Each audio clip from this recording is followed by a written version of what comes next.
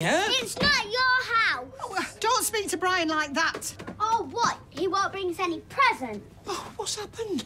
I thought they'd be all right when Joseph went. I thought they were just showing off. Well, I think they're just a bit overexcited. That's like saying the Visigoths were overexcited when they sacked Rome.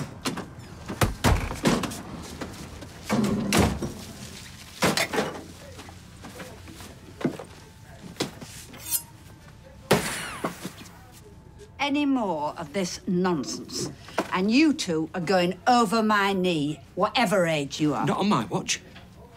Corporal punishment is both morally bankrupt and wholly ineffectual as a controlling mechanism. Do you want your backside tanning? No. Do you want your backside tanning? No. Are you going to be good? Yeah. Yeah. Love and patience will always win out over fear. That's right.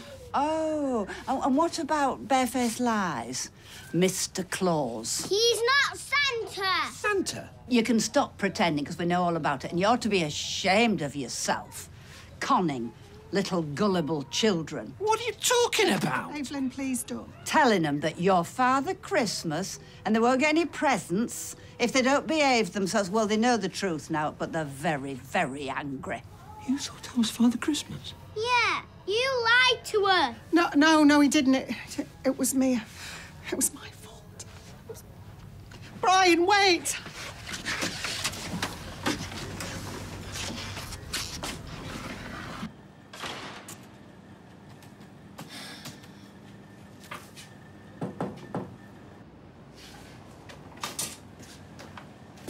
You're paying yourself overtime. Oh, you know me. I do it for love. Anyway, what's a bottle of wine and a box set when you've got PAYE to do? And, let's face it, Peter would never get it done, would he? Well, it's tough at the top. Glad I'm out of it. What are you talking about? Your head honcho of the Rovers? Yeah, well, I might not be there much longer. Eh?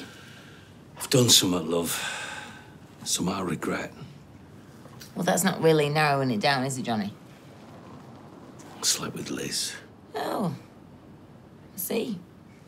Was that all you got to say? Well, I've had bigger surprises. Anyway, I thought the wind was blowing that way.